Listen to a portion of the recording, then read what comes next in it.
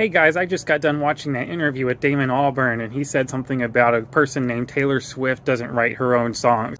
Who even is Taylor Swift? I had to Google her to find out who she was, and I found a few of her songs. She has one called Shake It Off, Make Sure and Shake It. Well, she says in the song that haters are gonna hate and that you just need to shake it off, but apparently Taylor Swift can't follow her own advice. I don't know if you know a lot about Damon Albarn, but he does all of his own work by himself. He draws all the cartoon characters for his band Gorillaz.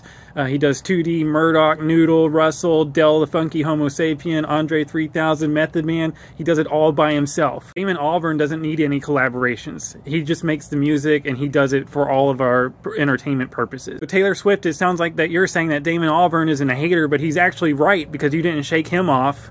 But don't worry, Damon Albarn did apologize for his statement, and he definitely jump-started your musical career.